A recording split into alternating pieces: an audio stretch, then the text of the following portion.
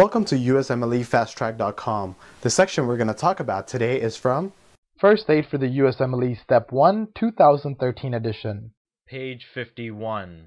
Evaluation of diagnostic tests. Describe the way of evaluating diagnostic tests. The way you evaluate diagnostic tests is to use a 2x2 table comparing test results with the actual presence of disease. And you look for TP, which is true positive, FP, which is the false positive, TN, which is the true negative, and FN, which is the false negative. So if the test result shows positive and the person actually has the disease, that's true positive. If the test result shows positive but the person does not have the disease, that's called the false positive. If the test shows negative but the person has the disease, that's called the false negative.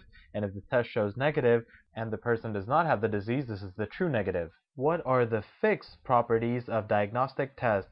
The fixed properties of diagnostic tests are sensitivity and specificity. What are the variable properties of a diagnostic test that vary with prevalence and pretest probability?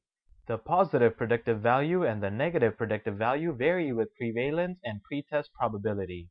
For more information on this topic, click on the link in the description section below. For a full USMLE Step 1 review, be sure to check us out at USMLEFasttrack.com, where we help you review the entire first aid for the USMLE Step 1 with high-quality videos and hundreds of detailed pictures for a better understanding of the material.